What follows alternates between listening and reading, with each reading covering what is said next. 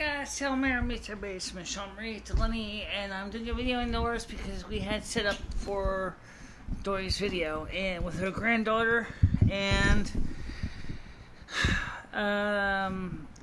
like her famous actor said, don't do movies with kids or animals. That'll upstage you every time, and it certainly was a place here. So Dory decided to scrap the whole video, and since I had everything set up, I thought I would talk to you today about some very interesting but disturbing things that a governor of Houston, Sylvester Turner, had said. So mayor of Houston had said. Even though they knew about Hurricane Harvey in advance, 3 days in advance, he did not tell his people in Houston to get ready to leave. His reasoning is that Houston's too big of a city and that there's no place they can get everybody out safely in time. Well, that's only partially true, and that's because the fact of the matter is the truth was the Democrats are trying to find ways to make Donald Trump look like he's a monster and not doing the right thing. Right. Well, we all know what the Democrats are thinking. If nobody evacuates, it'll be just like all those people who stayed in place in Hurricane Katrina, and people will die, and then he can blame the federal government and say that Donald Trump was an asshole and all that. Whereas Governor Greg Abbott had told everybody on the state level to get the hell out of harm's way. So I'd like to talk about that because I just saw something about that. If you're saying that Houston, despite the fact that you have all these major highways coming into the city, is not capable of having your population between you and another county of 10 million people escape harm's way,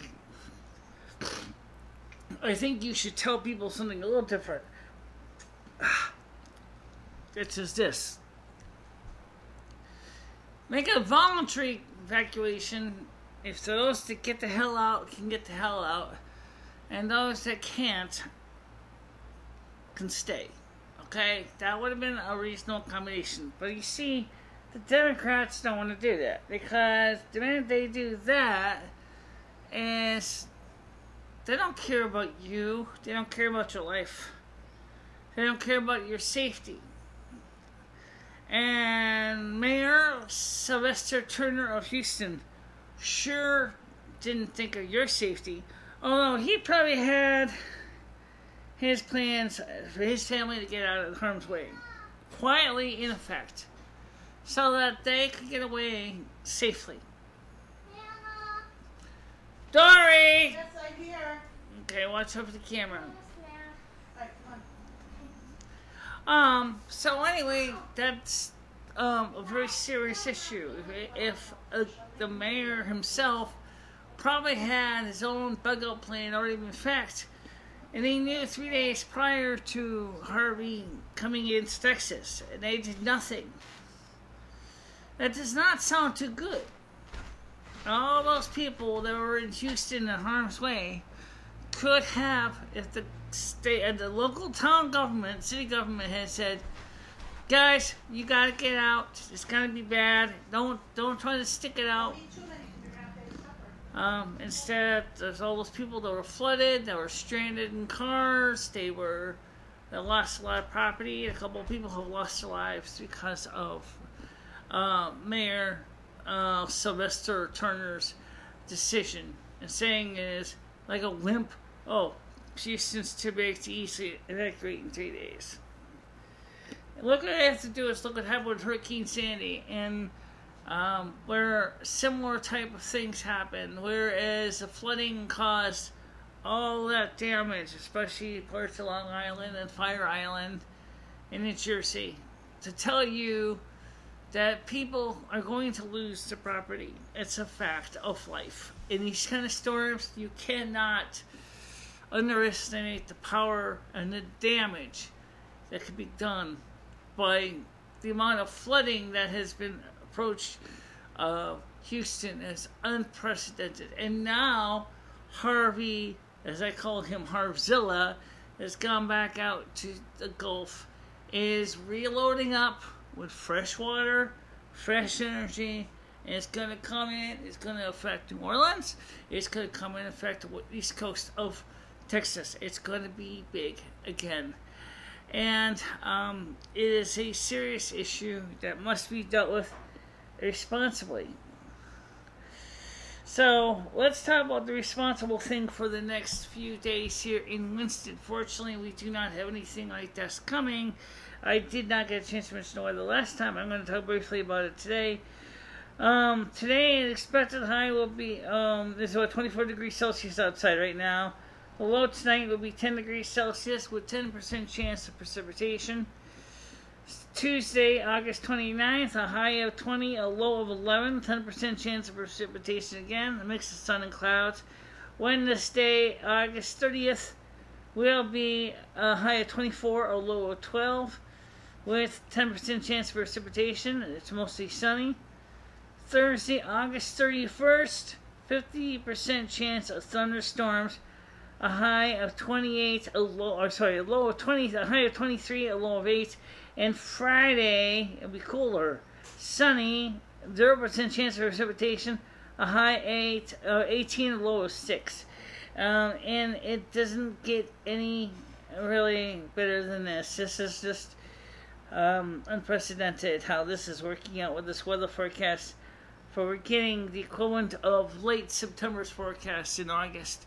And if you listen to some of these people who are in the know, they'll tell you outright that this winter is going to be lots of cold, lots of snow for the Northeast. Of course, it's also, of course, going to affect the Great Lakes area as well. You got a lot of snow and a lot of cold coming down from the Canadian areas, as several weather projections show for the next 3 months.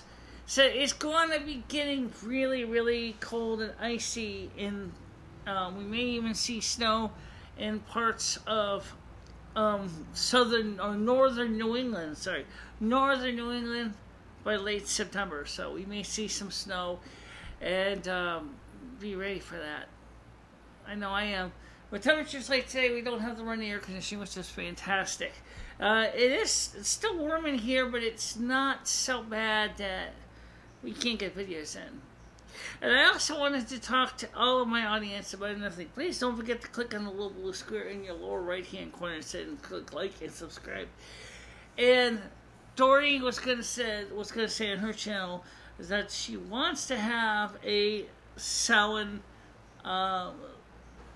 / Halloween thing here. I don't know how that's gonna work, considering the fact is the resources may not be there. Now, did I buy the washing machine yet? No. Am I gonna buy the washing machine? Yes. When do I have to start paying the court? I have to start paying the court $50 a month, starting out by October 3rd. So I gotta call up the attorney's office and see if I can automatically arrange payment arrangements. I still got some time. I can do that right now. So why don't I do that? Oh, they're closed. I'll have to call them tomorrow. I'll call them tomorrow and get the information set up for direct payments. And $50 a month. It's going to take about 3 years, but okay. At least it's interest free, so I guess it's better than that. Are we going to have another live stream coming up? Yeah, I'm thinking about it, but you know what? The only one who participated in the live stream yesterday was one person, and it was a wonderful stream and everything, but I think that I really would like to have seen more people participate and have more lively discussion. But if you are interested, please do. So let's plan for that. Let's see, where's my calendar on this thing here? Oh, there it is. Let's plan for that on, let's say, the Sunday, the 3rd. That's right. September 3rd is, we're going to have our live stream at 6 p.m. Okay, so that's a Sunday, September 3rd, 6 p.m. Eastern Time on my YouTube channel. If you want to participate in the question and you do not already have a YouTube account, get yourself a YouTube account, join us in the live stream, and you can ask questions. If you are obviously watching the video and you want to talk about it, just sign up for YouTube and you can join us. If you missed the last live stream but you still want to comment on it, that's fine too. You still got to register on YouTube, and it does help. If you want to make sure to always catch the videos when they start, you have to like, you have to subscribe to the video and click the bell, because it seems that YouTube is unfortunately unsubscribing people if they don't click the bell to make it stick. So if you really want to stick around, please do. And any suggestions for videos, we'll look into them. Alright guys, that's the news in the short thing. As far as Mr. Mayor Sylvester Turner, for those members of Houston community, I think you need to hound the mayor's office and tell him what you really thought about his stupidity.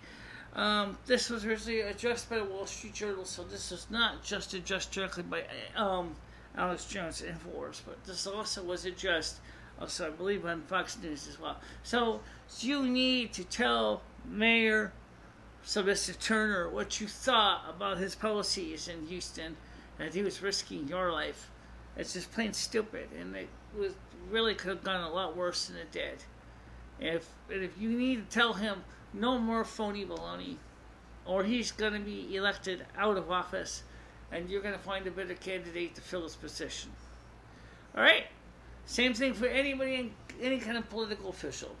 You don't like what they're doing? Tell them they're 1 foot away from being elected out of office and replaced by somebody else. We have that right as Americans. We have the right to vote for the right people at all times. Okay? So, see you tomorrow. Bye-bye.